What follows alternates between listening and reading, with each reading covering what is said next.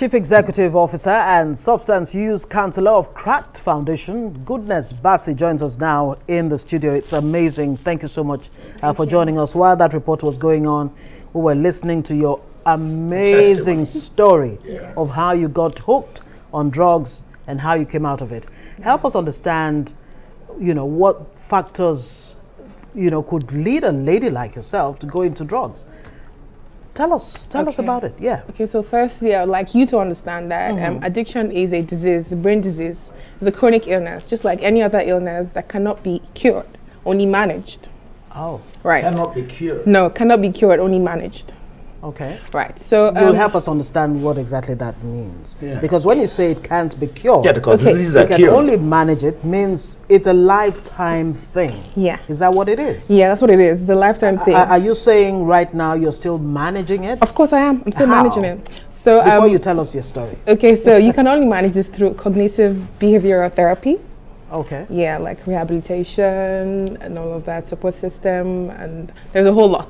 So, yes, I'm still managing my life, and that's why I'm still probably put together, because it's something you cannot, you can't say you want to take medicine for the cure for addiction. It's not possible.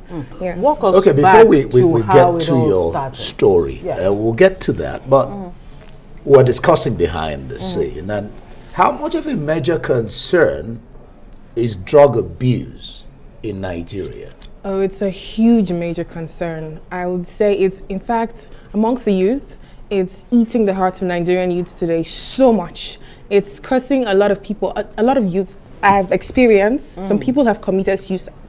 I almost did a couple of times. I have my story, like you said. So it's a huge problem, and it causes depression amongst Nigerians. It's a huge problem in Nigeria. Can you graphically illustrate how huge? If you say huge, that huge. Oh my! It's really huge.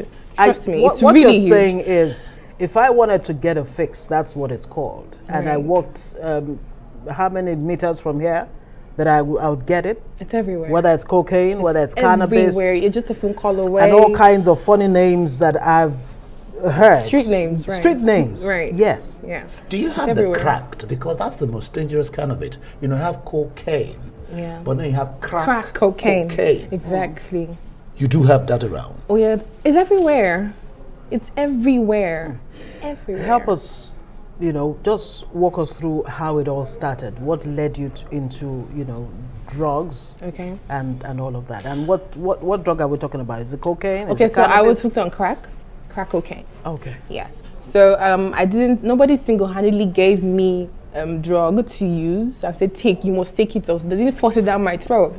I saw my friends using, and I felt, okay, it would be cool to use with them. It would make me more like kids. And then I'm like, it would be cool to use with them. So I did, and as I started, the first time I tried crack cocaine, that was the day I got hooked on it.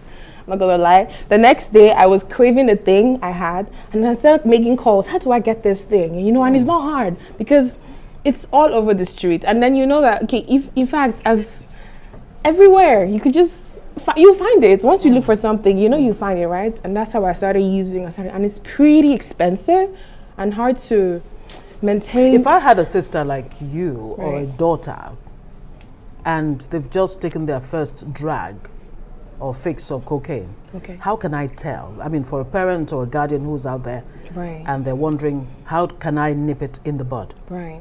Okay, so you can't necessarily tell, except they tell you, except they come to you and tell you. That, okay, mommy, I've had this, sister, I've had this, I'm trying this, and you have to be really close to them. So Nigerian parents, we're very, traditional. Disciplined. Exactly. So unapproachable.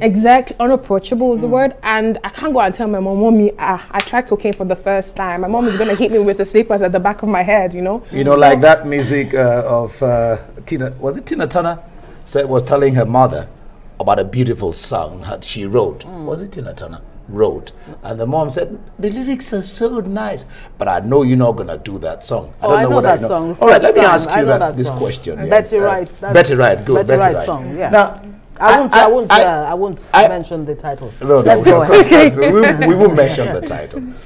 Yeah. I was just reading an article a while ago of a doctor arrested for selling drop cookies. Actually, I was discussing with my colleagues online, selling drop cookies online.